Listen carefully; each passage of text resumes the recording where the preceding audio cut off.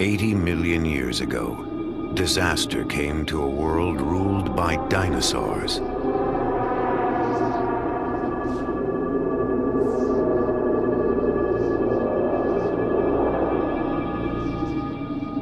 It came in waves of sand and wind that buried every creature alive.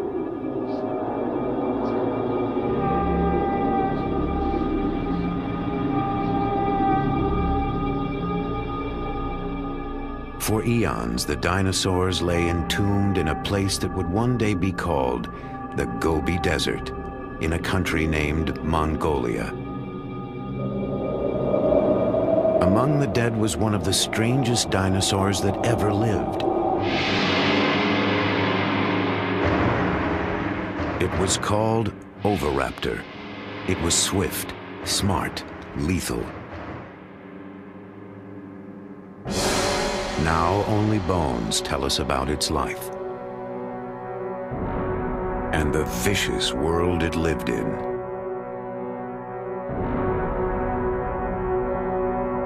The bones have given us a glimpse of those ancient times.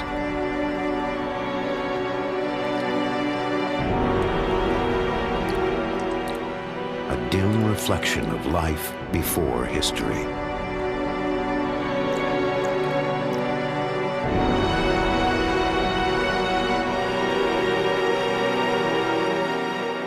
But there is more to the story. Still hidden in the vast emptiness of the Gobi. Now, an ambitious expedition is traveling to that distant desert to uncover the secrets of the Oviraptor's world.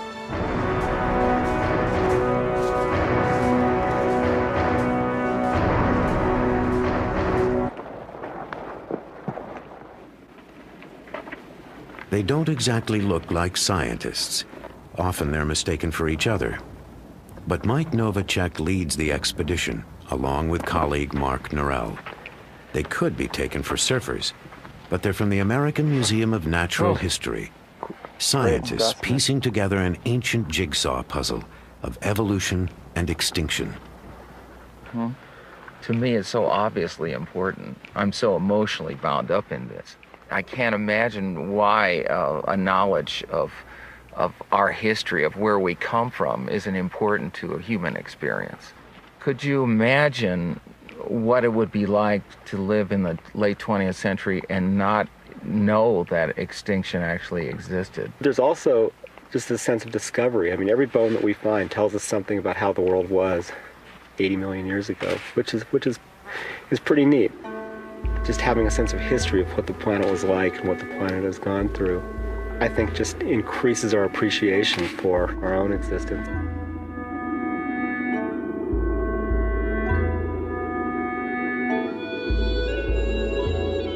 Mike and Mark are about to journey to the sun-scorched badlands of the Gobi. It's a desolate area, 500,000 dusty square miles of sand, scrub, and red rock cliffs.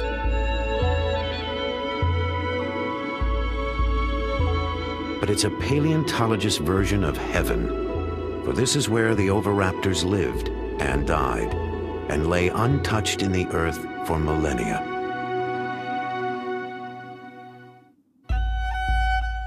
Then in 1922, one of the most famous scientific expeditions in history wound its way toward Mongolia's dinosaur graveyard. Its leader was a charismatic and controversial explorer named Roy Chapman Andrews. Like Mark and Mike, he came from the American Museum of Natural History. But Andrews was an incurable publicity hound and a scientific cowboy. Where his paleontologist used a camel hair brush, Andrews hacked away with a pickaxe. But he found one of the richest dinosaur boneyards in the world. He returned with a spectacular collection of fossils and a library of stunning film images.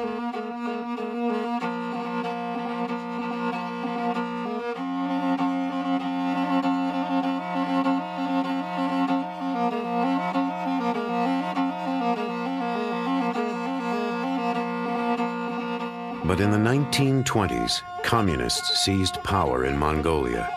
The open door to the west slammed shut. For the next 65 years, the fabulous fossil fields of the Gobi were forbidden territory.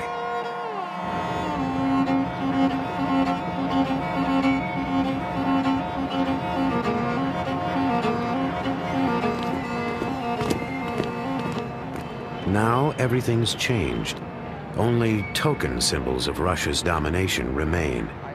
Finally, Western scientists can return. What about, we don't want those onions? They rot. They rot in 2 days. So Yeah. I don't know what we're Mark gonna do. and Mike were among the first scientists allowed in. They're now back for their 6th expedition with the Mongolian Academy of Sciences. 3 kilos? 3 kilos. 3 kilos. Yeah. All right, ready to rock. I'm ready to roll.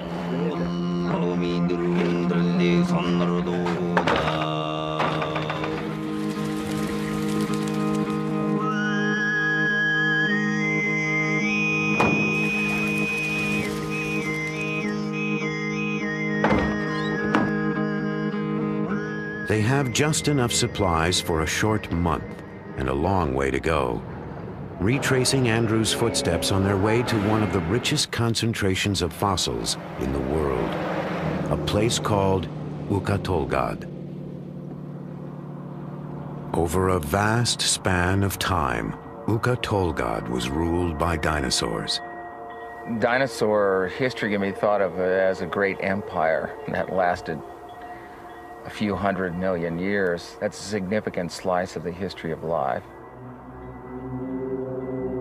Imagine that time from the moment the dinosaurs appeared till now is a single day. At midnight, dinosaurs first walked the earth. They're flourishing at noon. They don't go extinct until 5 in the afternoon.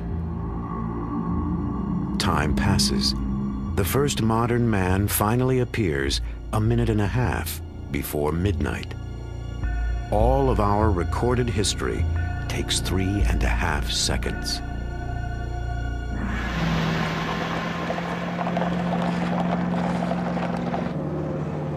In the Gobi, time seems to have stood still.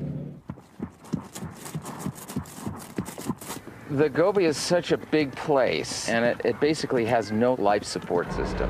We really have to bring everything with us. So all our food, all our fuel, which we're carrying in a fuel tanker, all our supplies have to be treated like we're actually exploring a polar region. In such a vast area, success is never certain. Even getting there can be a nightmare. Roy Chapman Andrews thought he'd solved the problem in the 20s with a new piece of technology. When it was announced that we were to attempt a scientific exploration of the Gobi Desert with a fleet of motor cars, men said that we were little less than fools. Only camels had been used in that country. We had 40 men, 8 motor cars, and 150 camels to carry supplies. It was the biggest land scientific expedition ever to leave the United States. Roy Chapman Andrews. From China, Andrews headed northwest. He left Peking, then crossed over the border, and drove deep into the parched heart of outer Mongolia.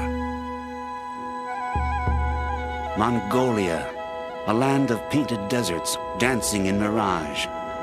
Mongolia, a land of mystery, of paradox and promise. A thirsty land, a land of desolation. Gazelles, wild asses, and wolves ranged the marching sands. Few explorers had been there, and they brought back tales of thirst, cold, and hunger. But Andrews found one more thing: mud. Our average speed was only 4 miles an hour. Rocks, ravines, washouts, and ditches followed one another in rapid succession.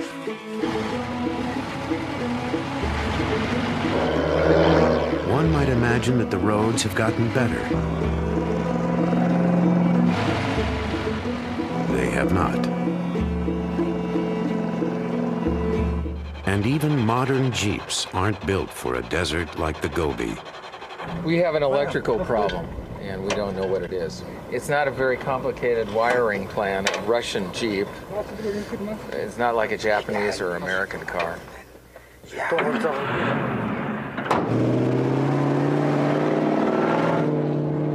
They're up and running, but next, it's a truck's turn.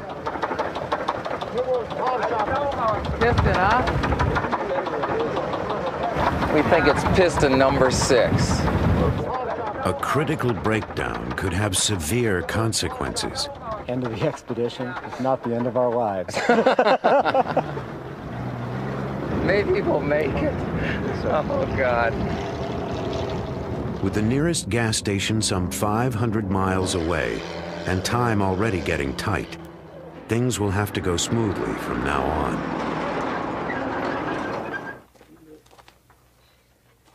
Oh, we're having some mechanical problems. We think it's a fuel pump, but we're not sure. This could be way bad. Could be. It seems to me I got this thing in there without doing the twisty deal. Maybe we'll tow it or Abandon it. Get on with it.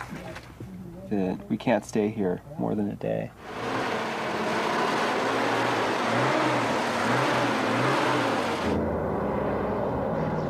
After more than 12 breakdowns, the vehicles all decide to run at the same time.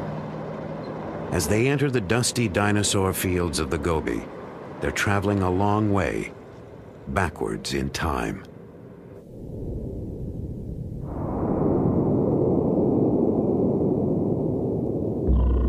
Dinosaurs first appeared some 230 million years ago in a world with a different face.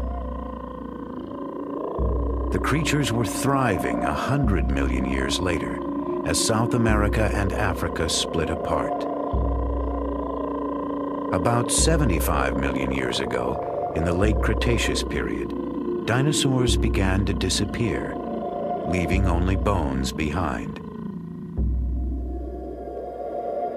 Their bones were more motionless than the continents. Then in the 1920s, Roy Chapman Andrews came to a remote place in the Gobi Desert he would name the Flaming Cliffs.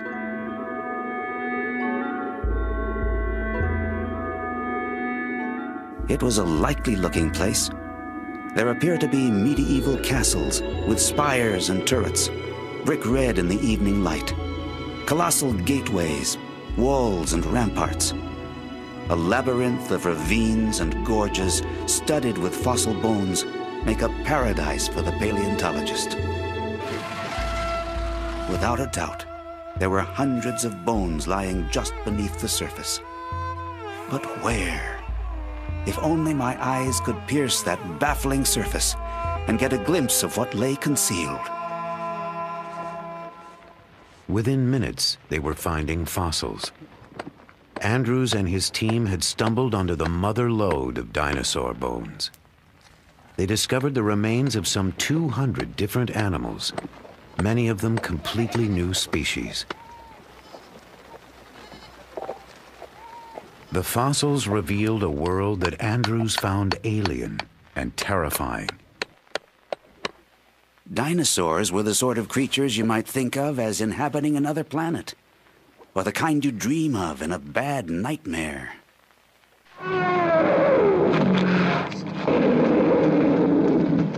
It was an image our culture nourished for generations. Dinosaurs were fierce, monstrous, and not all that bright.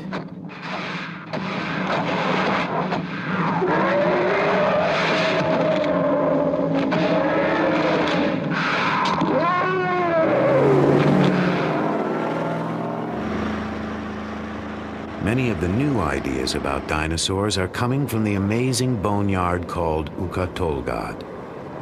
The team discovered the site 3 years ago, Now, to get to the dinosaurs, all they have to do is find it again.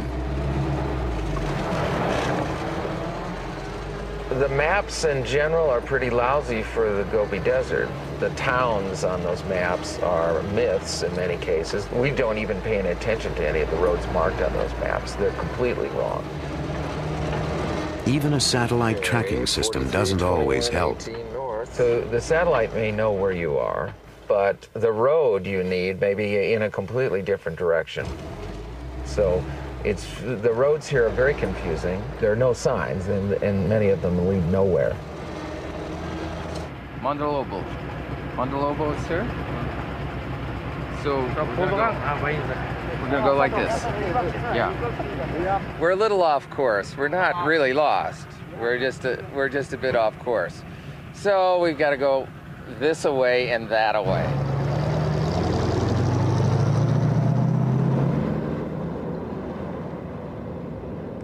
At times, you have to go in circles to move forward.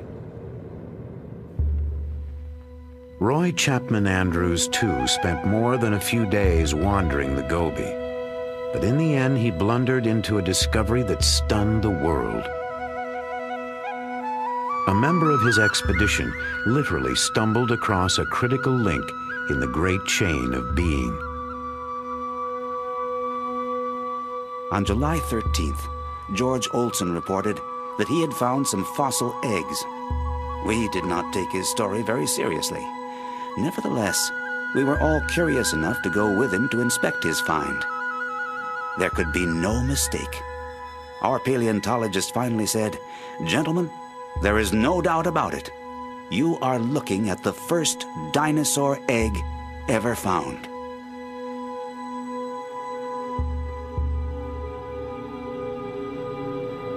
The discovery made Roy Chapman Andrews a national hero. But the eggs were not alone. Lying above the nest was a bizarre skeleton, a bird-like dinosaur unknown to man.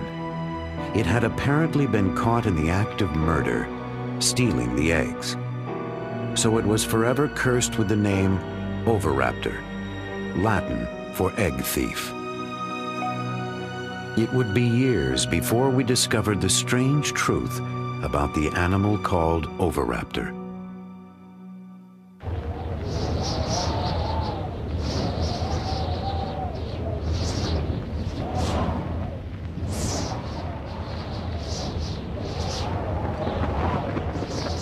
In the late 20s, the winds of change blew fiercely over the great dinosaur fields of Mongolia. That's when Roy Chapman Andrews was forced to leave the Gobi forever. We are more than ever convinced that Central Asia was a paleontology Garden of Eden. Still, we have shown the way, have broken trail, as it were. Later, others will reap a rich harvest.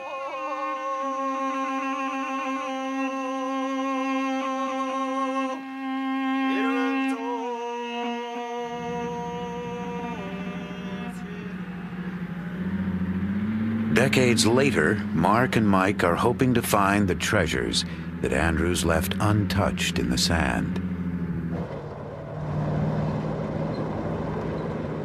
After more than a week in the blistering Gobi, they finally reach their goal, the brown hills of Ukha-Tolgod.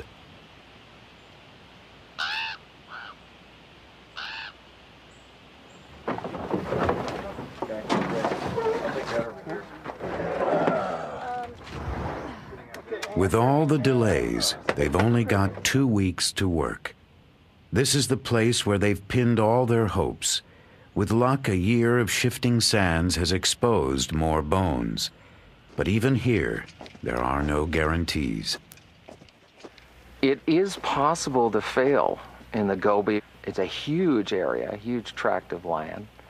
There are lots of rocks, but they don't all contain fossils. You can drive to what looks like the most tantalizing set of badlands you can possibly imagine and not find one scrap of bone. It's a treasure hunt in a way, and it is sort of like finding a needle in a haystack.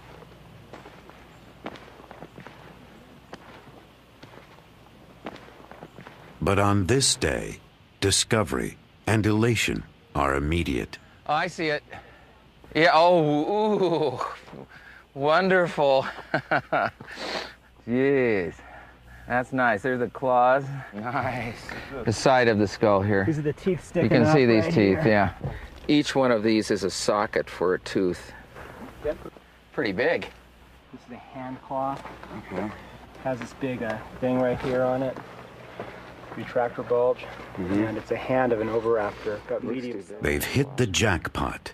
Among their first finds are oviraptors, the creature Andrews knew as egg thief. That's it. Nice. Yeah, this is an Oviraptor. Here's a big male.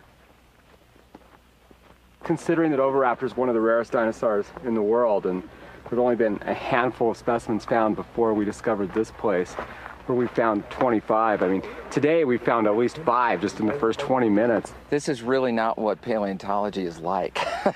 Most of the time, you don't go find 12 skeletons in a half an hour. There's another one right there, too. Yeah.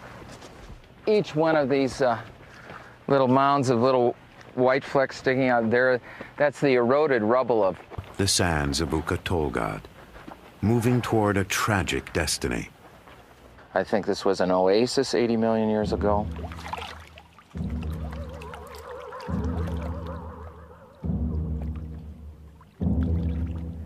There are huge numbers of dinosaurs and other vertebrates congregating around maybe some water.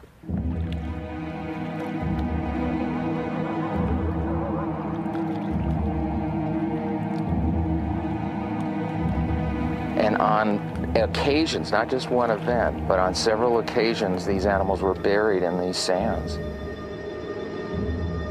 We'd have to imagine an enormous sandstorm or an enormous force bearing down on these creatures for such a disaster. Some of the dinosaurs almost look like they're trying to swim to the surface, much like a skier in an avalanche, caught in some cases in their struggle to get out of this sand avalanche or great wall of sand that engulfed them. Perhaps they suffocated in the sand. Hey, I just swept there. Now you've made it all dirty again. Take pride in my work. So next year we'll bring some dust busters. The prehistoric sandstorm buried dinosaurs at every stage of life. And on their first expedition here, Mark and Mike made an unprecedented discovery: a nest with eggs. And inside one was an embryo. The embryo of an oviraptor, like a dinosaur on the half-shell.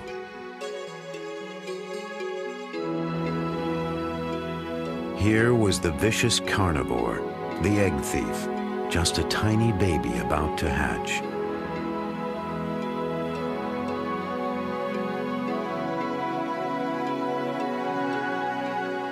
It was an important discovery, a secret moment in the very beginning of this strange dinosaur's life. This year, they're hoping to find out more about the oviraptor and its fate.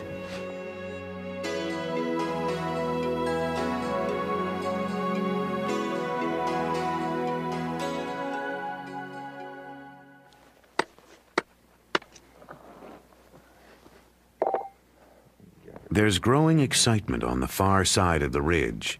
They think they found a completely new kind of dinosaur, a relative of the oviraptor, and it may shed light on what ultimately happened to the dinosaurs. We have no idea what this is. It's a really big animal. It might be something new.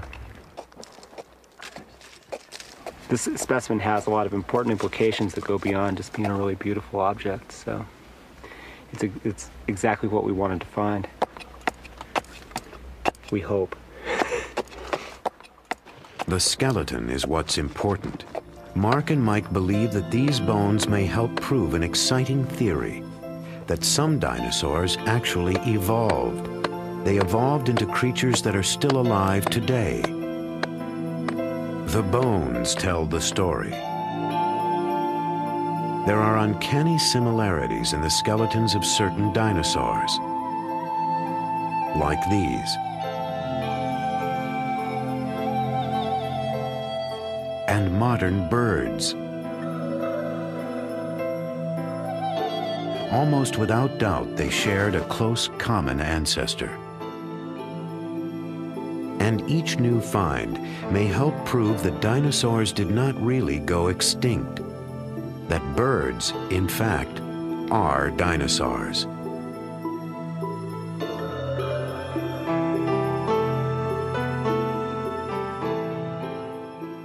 Dinosaurs need to be thought of as incredibly successful animals that exist with us today. We just call them birds. Our skies are filled with dinosaurs.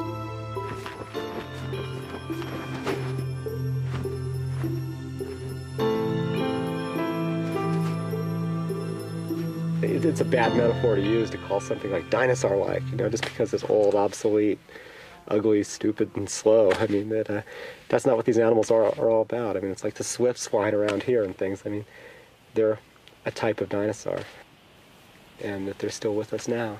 And the closest relative to birds is these small carnivorous dinosaurs that we've collected in these red rocks.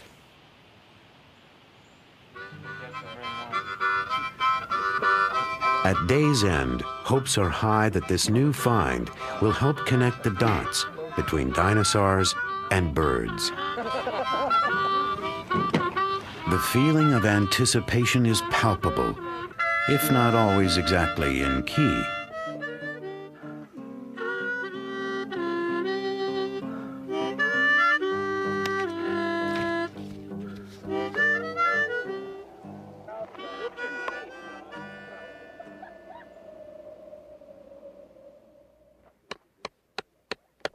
First thing in the morning, they're back at the site. So we hope we got something we can identify eventually. So Mike, work on that.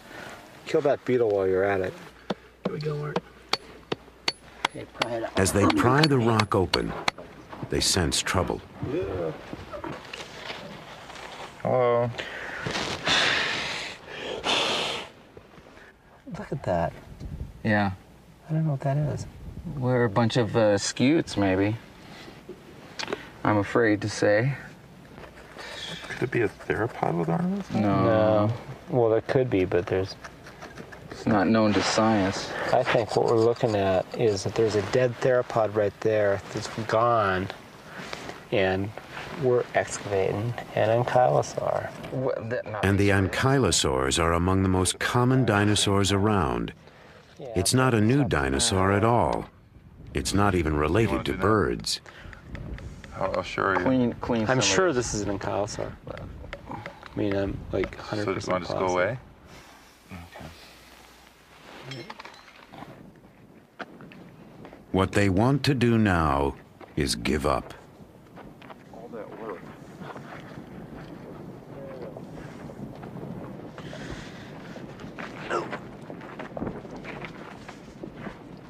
Today, the dinosaur hunters have tracked down approximately zilch. Well, you win a few and you lose a few. It's just...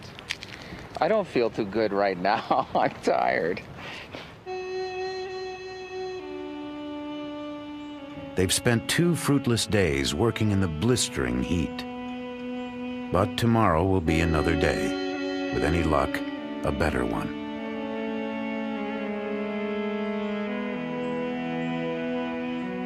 Instead, nature decides to add insult to injury.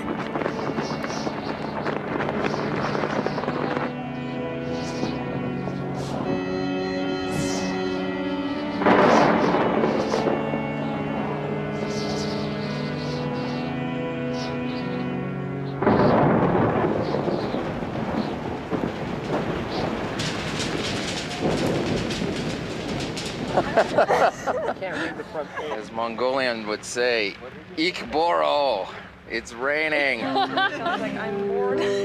Yeah, it sounds like I'm bored, yeah.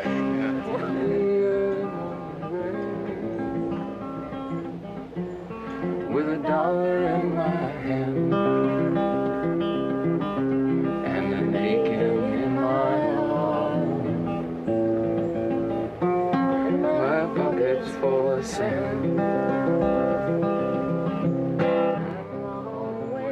The sun burns off the disappointment.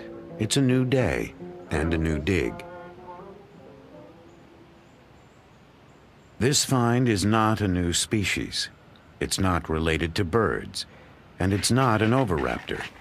But it probably was the oviraptor's prey. It's an animal called Protoceratops. They called these guys the cows of the Cretaceous. They were sort of everywhere. They roamed around, they think maybe in herds. And it's full of spikes. We actually call it spiky now. Yeah. We've sort of bonded with this one. These are the eyes and the snout. So we're looking at the skull from the top. These are cheek spikes and the frill covering the neck here. This one kind of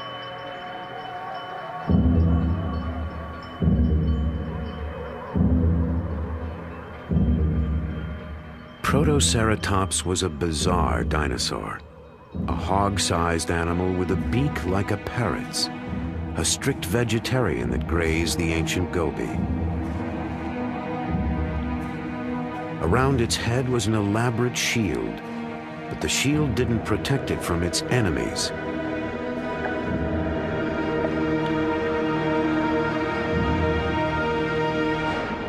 Enemies like the oviraptor.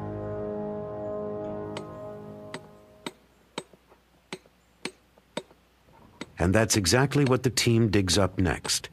Oviraptors, a pair of them, lying so close together they seem to describe an ancient romance. yeah, we're kind of fond of them. yeah. We're trying to figure out what names to give them. Sure. Well, you know, Ozzie and Harriet, Romeo and Juliet. Batman and Robin. Well, we have a hypothesis they were holding hands. They were sort of reaching for each other across the miles. The star-crossed oviraptors are given the permanent nicknames of Romeo and Juliet.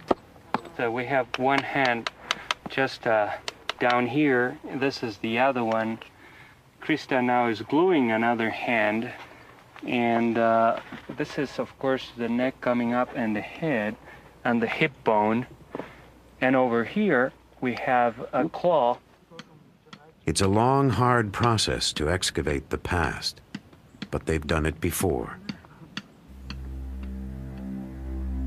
Over the last few years, they've uncovered a world of almost preposterous beings.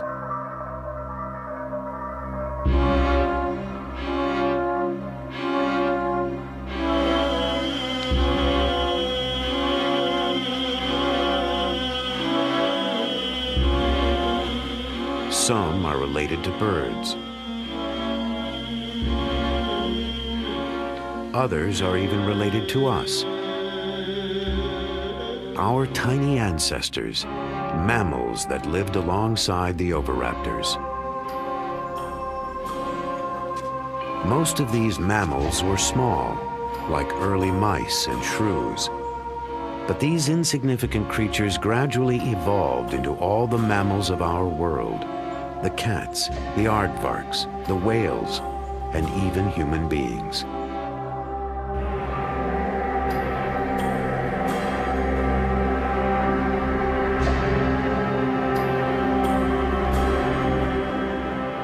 But sometimes evolution has to take a back seat to hygiene. We don't have much water here, so it's kind of hard to keep things clean. I thought I packed more shorts. For some reason, I messed up. I've got these on delicate.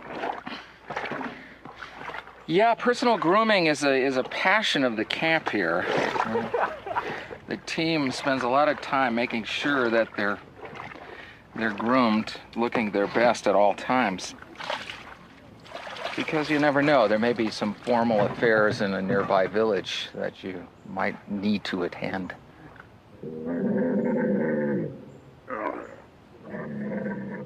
There are only a few days left. It's time for the second act of Romeo and Juliet. The oviraptors await a sheltering shroud of rags and plaster. They're now in the skillful hands of preparator Amy Davidson. I loved skeletons. I actually never was that into dinosaurs as a kid, but I've always loved bones. And I have a background as a sculptor, and I've always admired the skeletons that we all have inside us as some of the most beautiful sculpture on Earth. And these fossil skeletons look almost as well preserved as yesterday's camel skeleton, but they're a dinosaur, you know. These fossils are forever.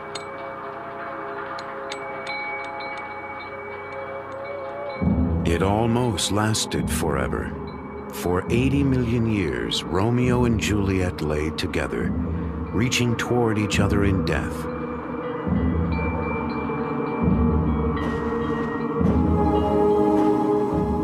What were they like in life? Did they hunt together, share food with each other, fight with each other?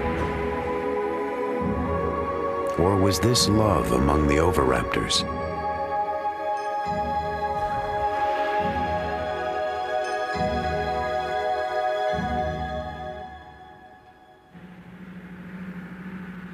Scientists may never know for certain if the bird-like oviraptors fell in love. But now there's a new find that digs even deeper into the private lives of the dinosaurs. A place paleontologists usually enter only in their best dreams. Oh yeah, it's farther down. They've discovered another oviraptor. And then, in the dirt below the skeleton, eggs, an entire nest.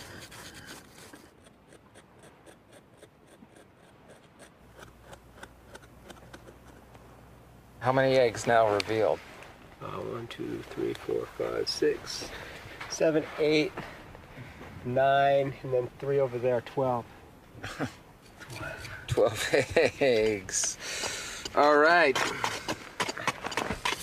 There's another one coming out right here. Now, this is really a great fossil find because it's one of the rare instances where we can capture a little bit of behavior that's 80 million years old. Here we have a sort of a day in the life or the death of a creature, of a dinosaur, in association with something it did during its life. This one was fossilized where it dropped, and it happened to drop right on top of its own nest. She didn't just drop there. The good mother oviraptor was sitting on the nest. They probably brought food to their nest, as birds do. And the good mother tended her eggs. Like a bird, she prodded them into a circle. The fearsome carnivore of the Gobi was parenting. So the story of the dinosaur named Egg Thief has finally come full circle. The oviraptors watched over their eggs and took care of the nest. Now they will never be seen as simply nightmare creatures again.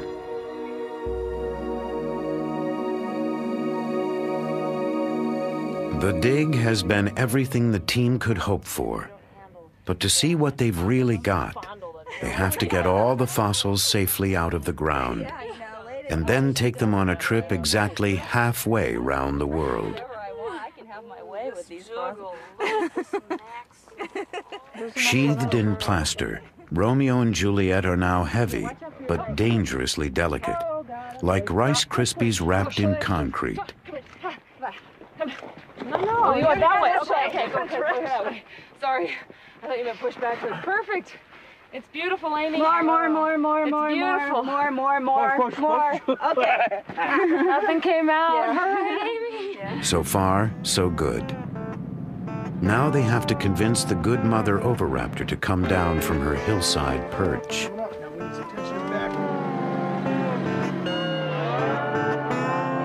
It's like moving a grand piano off a cliff.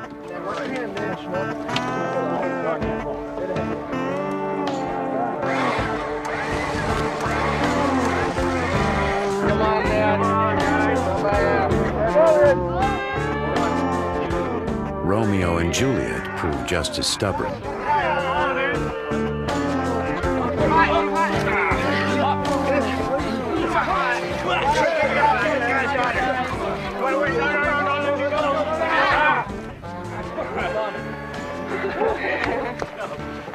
I'm happy.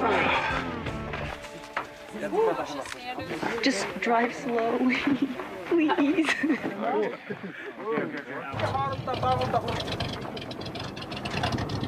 It's not there yet.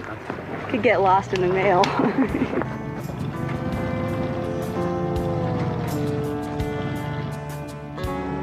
They do get lost in the mail. The good mother Oviraptor and Romeo and Juliet are trucked east. And then they disappear, lost somewhere in China.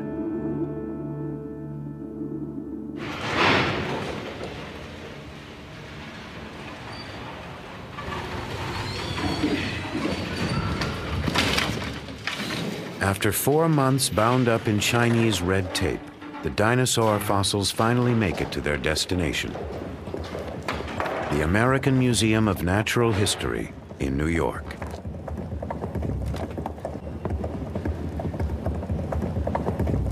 The first arrival is Juliet. She's headed for Amy's lab, where if all goes well, they'll find out what ancient secrets lie beneath the recent coat of plaster. I'm really glad this is here. This is great.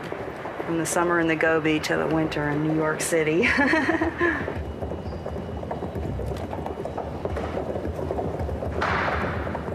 Juliet is now a seasoned world traveler. After 80 million years of repose, she's the new kid on the block.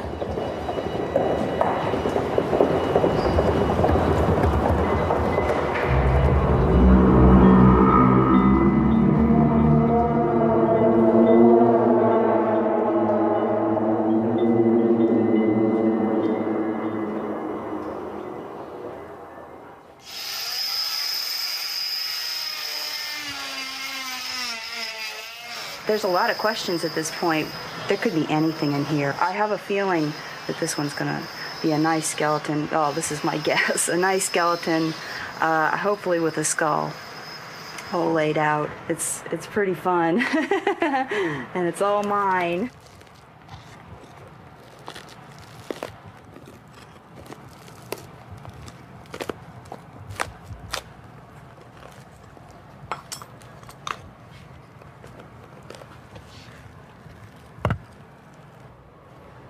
It's a tricky business. Millimeters make all the difference. Yeah, this is good. I'm really glad I didn't saw through a bone in the process. It's weird. It's just opening this little window into this world I was living last summer. Yeah, this looks good.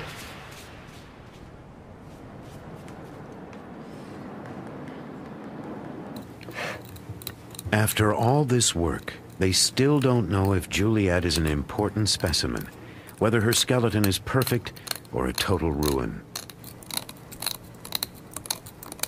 Oh, this is great.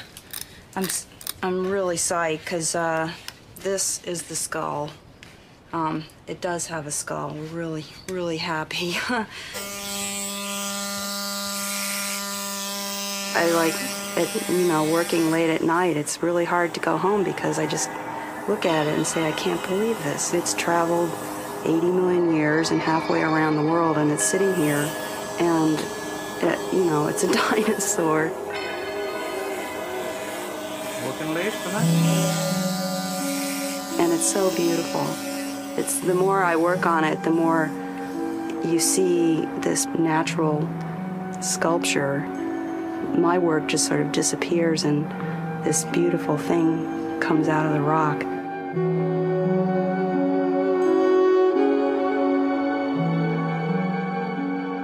The process takes weeks.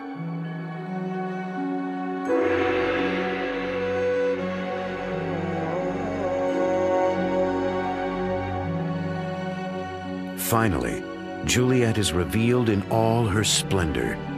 She's everything they've been hoping for. Perhaps the most perfect specimen ever found. A dinosaur for the ages. It's a beautiful fossil. In fact, I mean, I think that this is probably the best prepared and the best preserved oviraptor that's yet been worked on from our expedition or even anywhere in the world. I think we're going to have to be able to relish in the fruits of last summer for many years to come.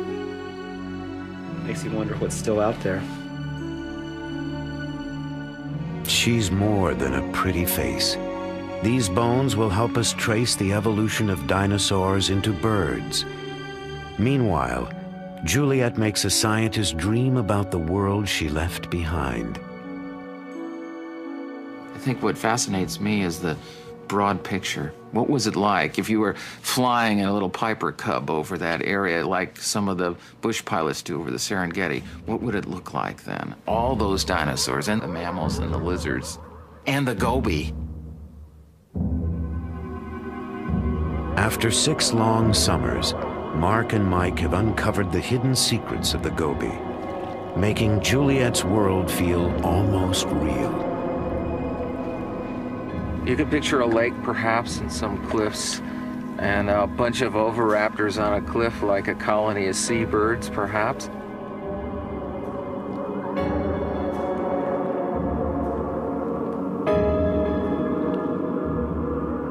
And a bunch of these tank-like ankylosaurs lumbering around near the pond. And perhaps a herd of protoceratops wandering through, and every once in a while a vicious velociraptor coming over the hill to nab something.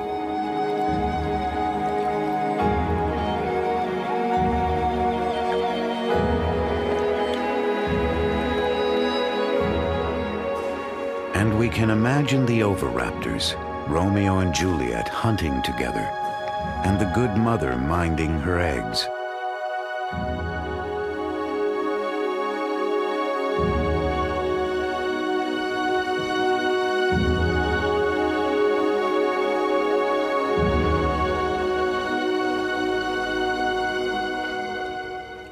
Unnoticed in its low station is our own ancestor, a tiny, tense creature lost among the powerful beings of the ancient Gobi.